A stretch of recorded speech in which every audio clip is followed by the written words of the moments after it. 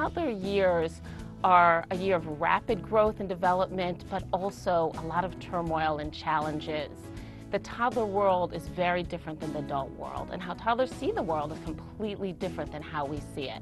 But it's also the most important time in a child's life. Toddlers see the world completely differently than adults do, and in fact it's completely counterintuitive to what we think they're doing or seeing. So for one, toddlers have no sense of time. We live our lives with a clock and a schedule. Toddlers live in the very moment that they're in. If they're doing a puzzle right now, they're doing a puzzle. They don't think about what comes next or what's in 5 minutes. But toddlers' world also is filled with incredible development, rapid brain development, rapid emotional development, and they're feeling all kinds of emotions that are brand new to them.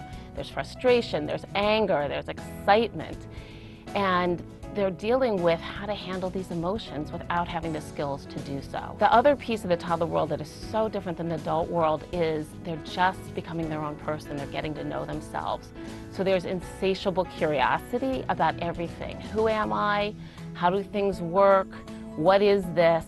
And they're really unstoppable at this age. On top of that, they're just gaining language skills. They have new language skills, but they don't really use them to communicate as well as parents would like. Instead, they're using their bodies, they're using their actions to communicate what they need or want or what they're feeling. What I want people to take from my book, How Toddlers Thrive, is that interacting and being with toddlers can be a fun and enjoyable experience. You can actually look at your time with them not as the terrible twos, but you can really be in their world, loving them, enjoying them, being with them in lots of fun ways.